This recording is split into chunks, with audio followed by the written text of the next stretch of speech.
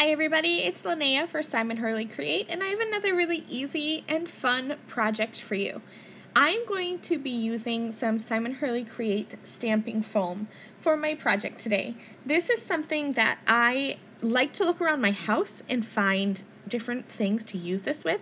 So I actually have this silicone hot pad type thing from my kitchen, and it has this amazing honeycomb texture to it, and I thought how cute it would be on a background.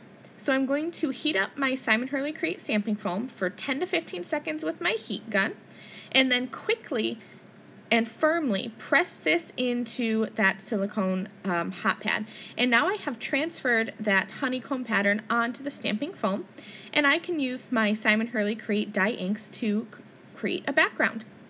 I'm using 3 colors of inks: Slippery When Wet, Over the Moon, and Guppy. So Over the Moon is actually my lightest, and then Slippery When Wet is my medium, and then Guppy is my darkest. When you're using the stamping foam, rather than inking like you would a normal stamp using like an up and down motion, you want to swipe your inks onto the stamping foam. You'll get a better coverage that way. And then I like to just spritz this once or twice with some clean water from my Tim Holtz Distress Sprayer. And then I'm going to press this down firmly onto a piece of Simon Hurley Create Stark White cardstock. I'm giving that just a couple of seconds for the ink to transfer, and check that out. It's such a fun pattern. And you can then just reheat that Simon Hurley Create stamping foam and it'll flatten back out. You can do this with hundreds of patterns of different things throughout your house. For the images for my card, I'm going to be using the new Fresh Cut Flowers Slimline Peel Apart Background Stamp.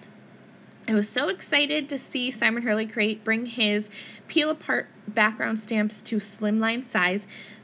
It's just really fun. I love these peel apart background stamps because you can use them as one complete piece, or you can take apart this stamp and just stamp individual pieces. So because this is a cling stamp set, I have removed that foam insert from my MISTI.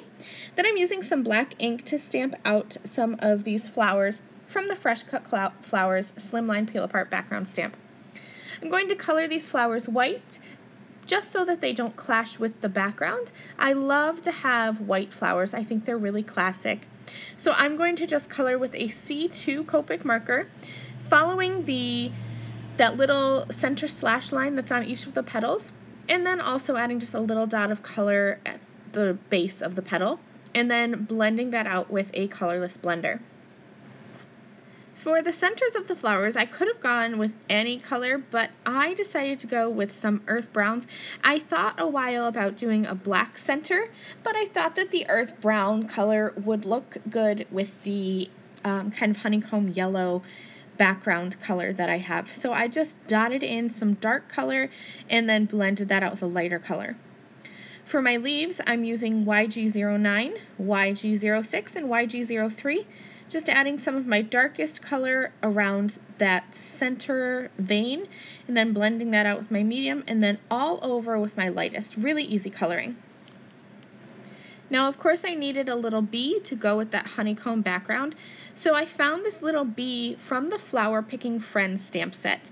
This is another great stamp set with large floral images and these cute little insects. So I just stamped him, and I'm going to color him in really simply using a Y17, Y15 yellow combination, and then a C7 and C5 combination for the black.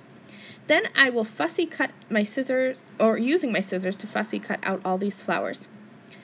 I went ahead and added some black watercolor spatters to that honeycomb background.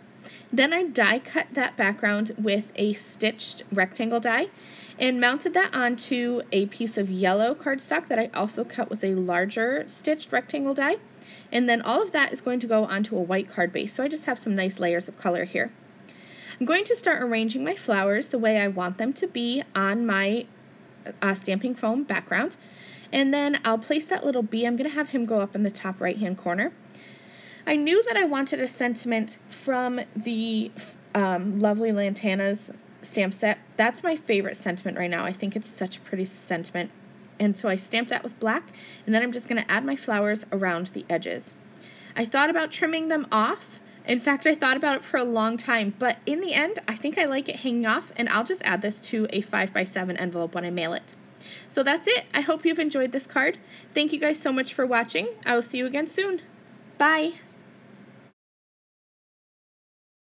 Thank you again very much for watching this video.